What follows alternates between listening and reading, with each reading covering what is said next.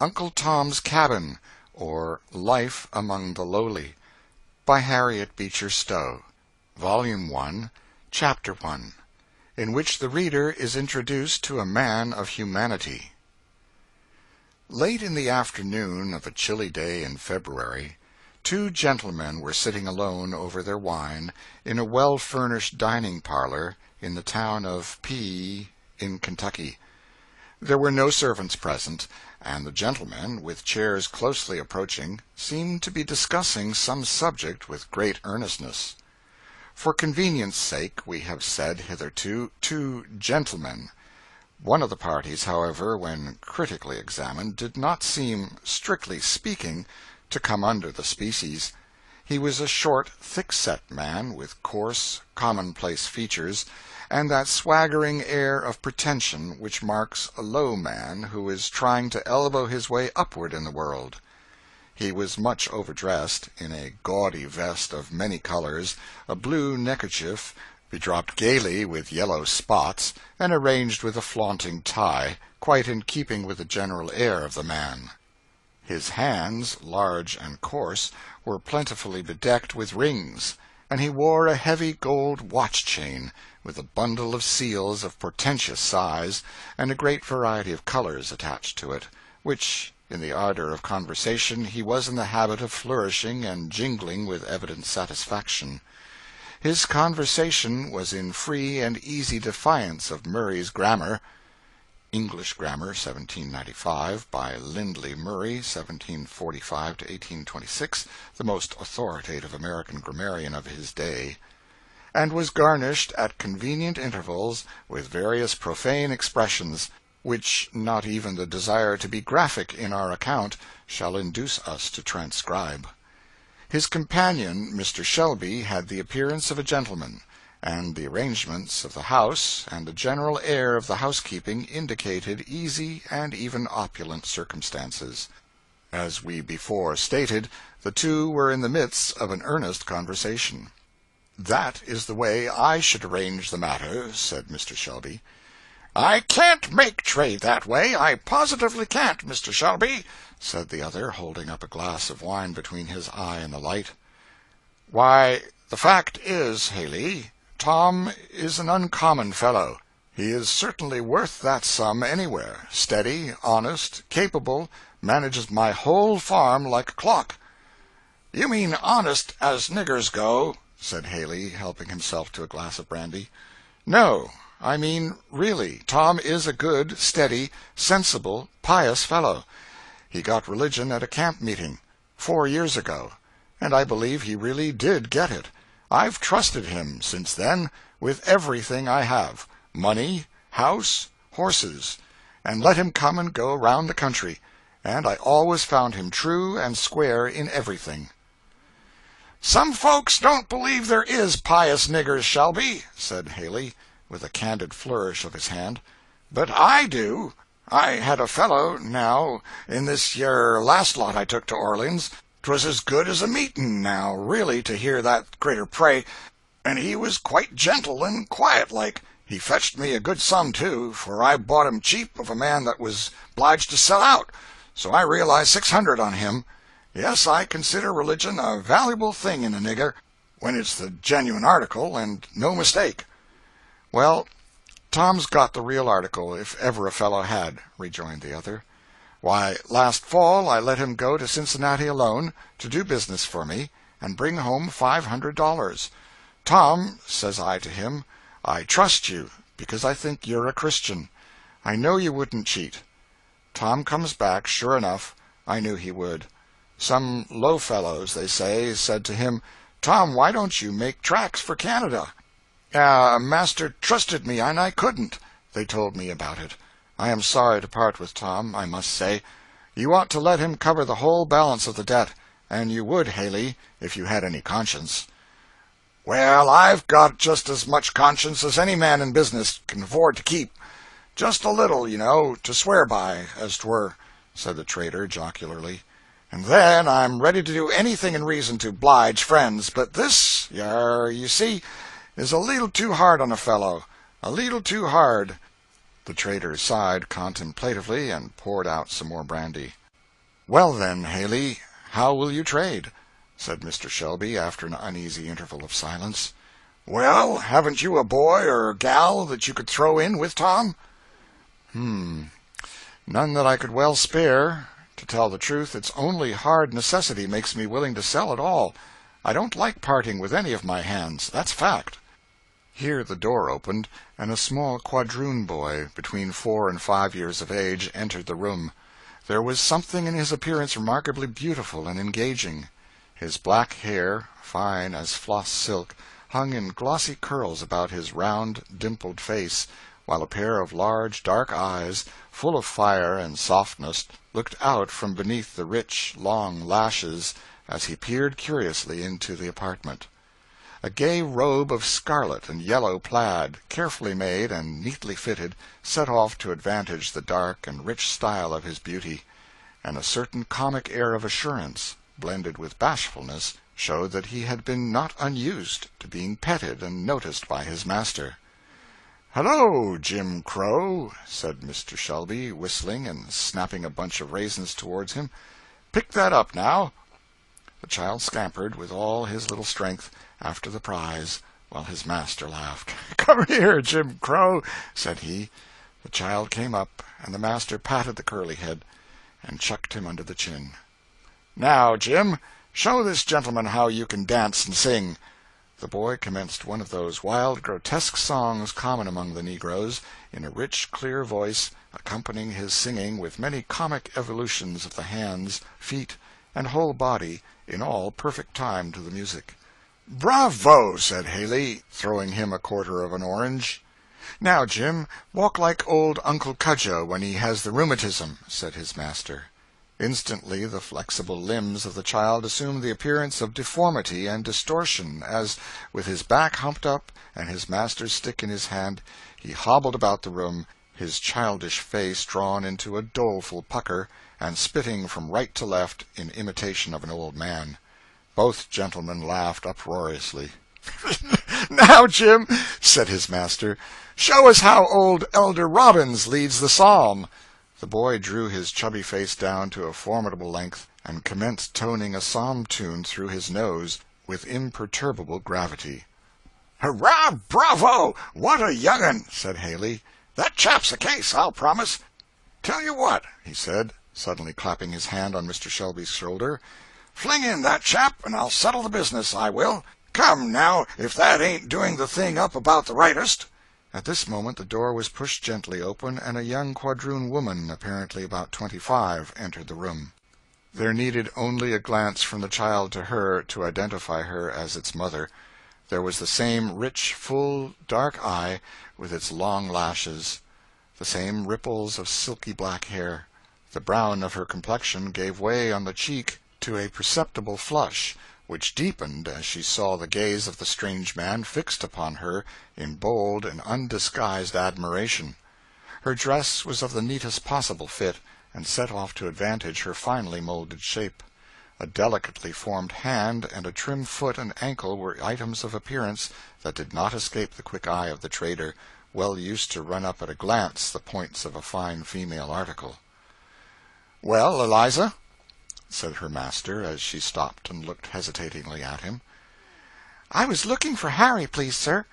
And the boy bounded toward her, showing his spoils, which he had gathered in the skirt of his robe. "Well, take him away, then," said Mr. Shelby, and hastily she withdrew, carrying the child on her arm. "By Jupiter," said the trader, turning to him in admiration, "there's an article, now. You might make your fortune on that ar gal in Orleans, any day. I've seen over 1,000 in my day paid down for gals not a bit handsomer." "I don't want to make my fortune on her," said Mr. Shelby, dryly, and seeking to turn the conversation, he uncorked a bottle of fresh wine and asked his companion's opinion of it. "Capital, sir, first chop," said the trader. Then, turning and slapping his hand familiarly on Shelby's shoulder, he added, "Come, how will you trade about the gal? What shall I say for her? What'll you take?" "Mr. Haley, she is not to be sold," said Shelby. "My wife would not part with her for her weight in gold." "Aye, aye, women always say such things. 'cause they hadn't no sort of calculation. Just show 'em how many watches, feathers, and trinkets one's weight in gold would buy, and that alters the case, I reckon." "I tell you, Haley, this must not be spoken of. I say no, and I mean no," said Shelby decidedly. "Well, you'll let me have the boy, though," said the trader. "You must own I've come down pretty handsomely for him."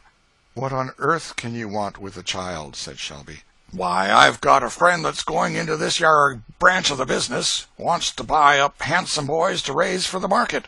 Fancy articles entirely. Sell for waiters and so on to rich uns that can pay for handsome ones.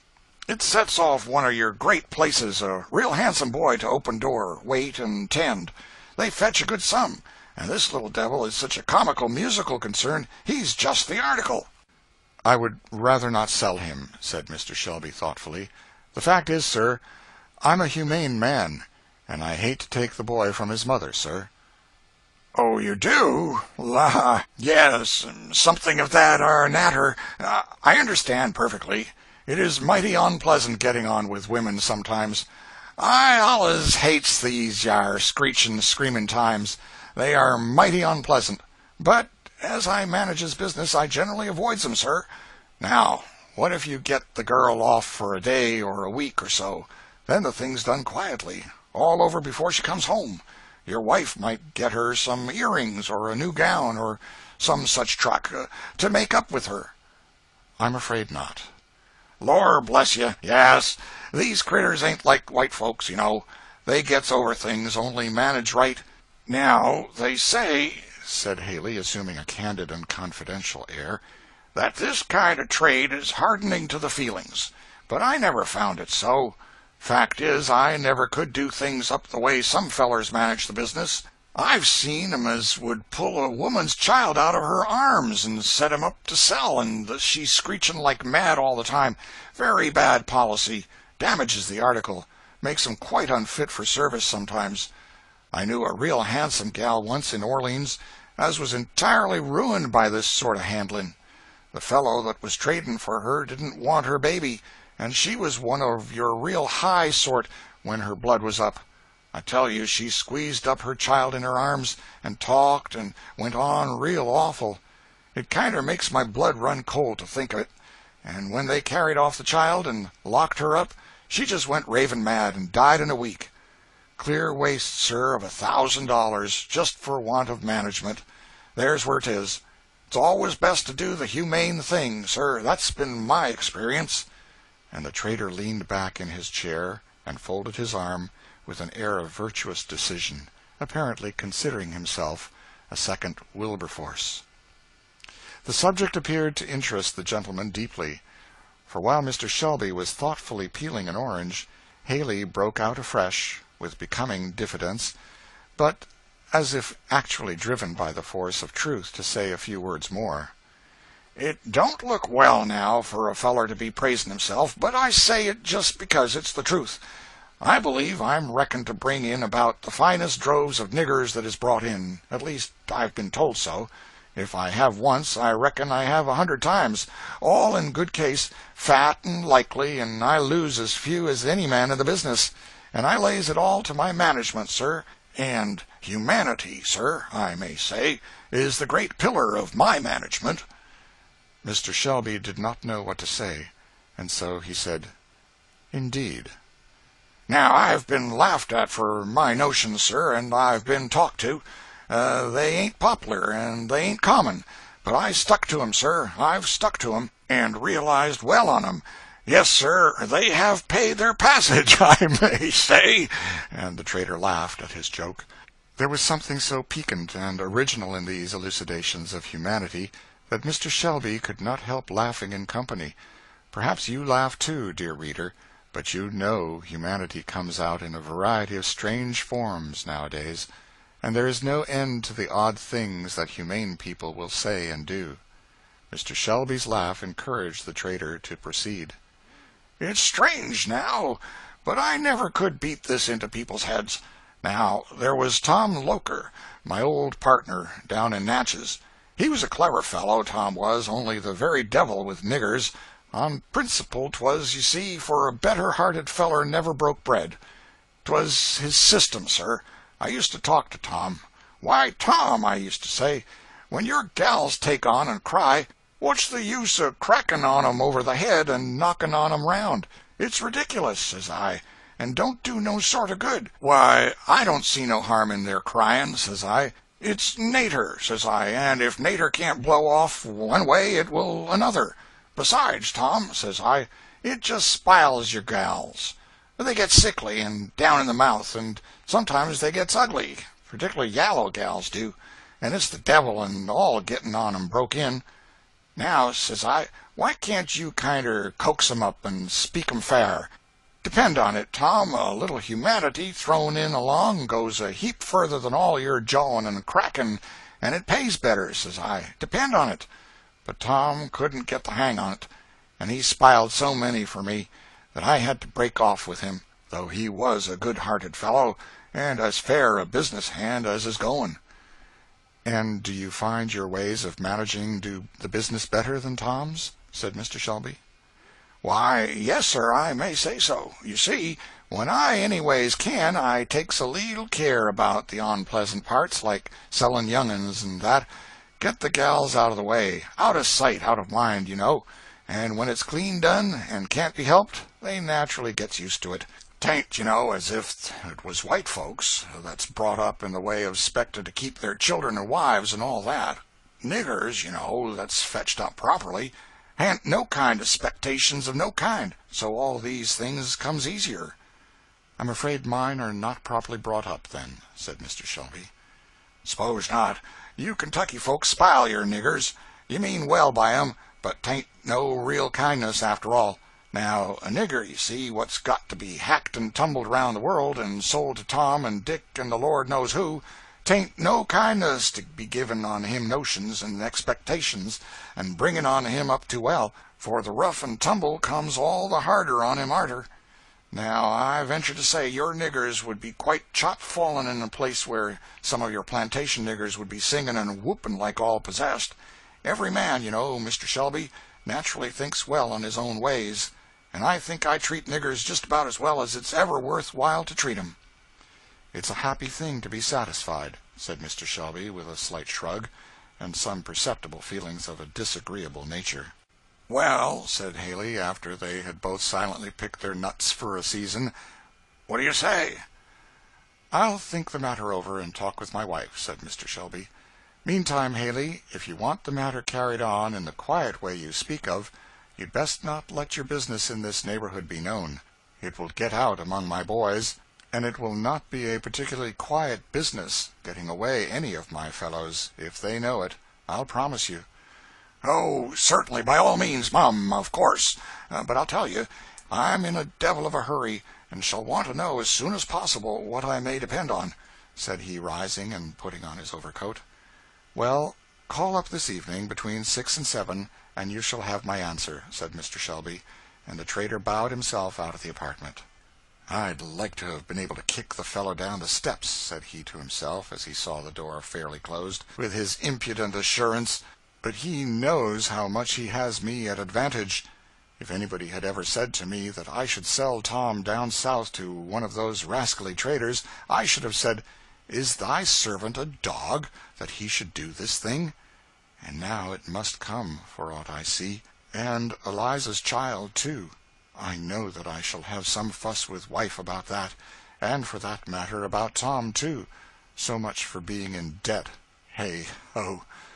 The fellow sees his advantage, and means to push it." Perhaps the mildest form of the system of slavery is to be seen in the state of Kentucky.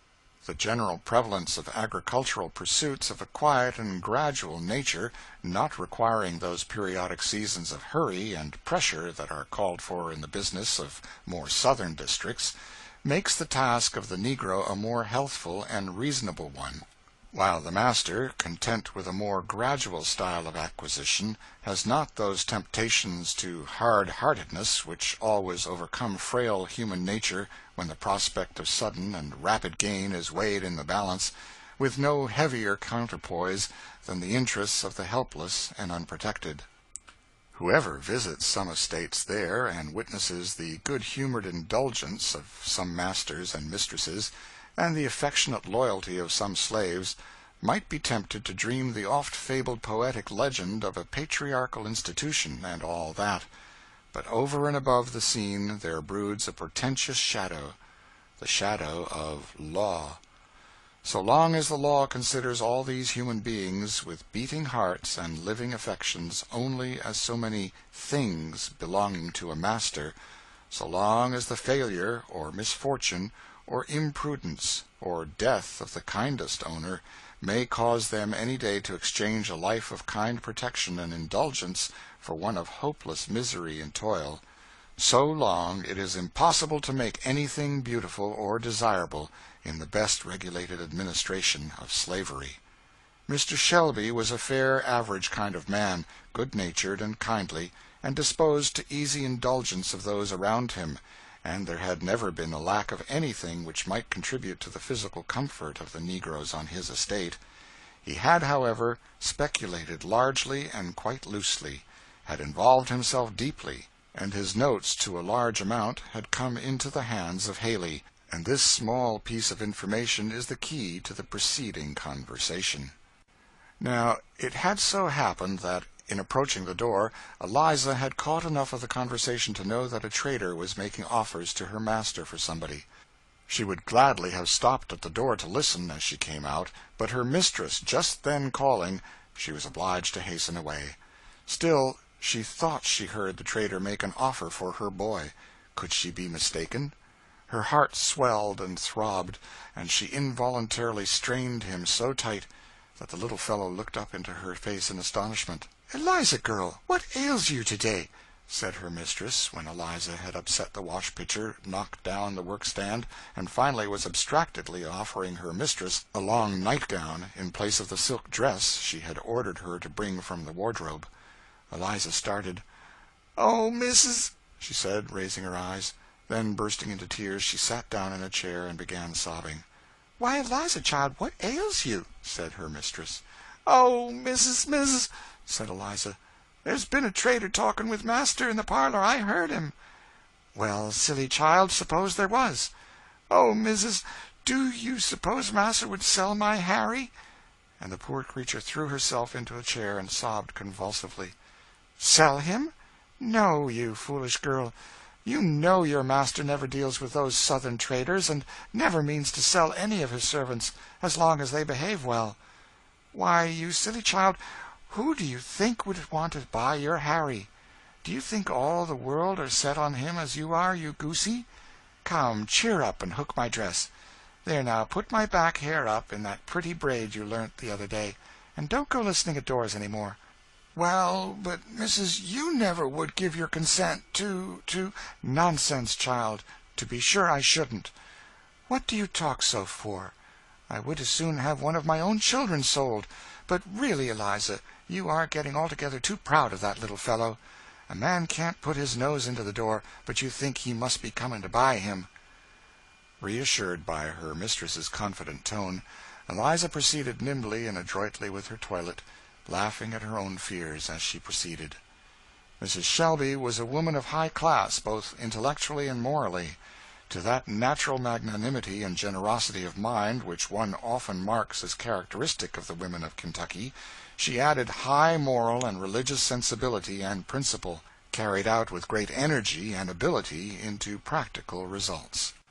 Her husband, who made no professions to any particular religious character, nevertheless reverenced and respected the consistency of hers, and stood perhaps a little in awe of her opinion. Certain it was that he gave her unlimited scope in all her benevolent efforts for the comfort, instruction, and improvement of her servants, though he never took any decided part in them himself.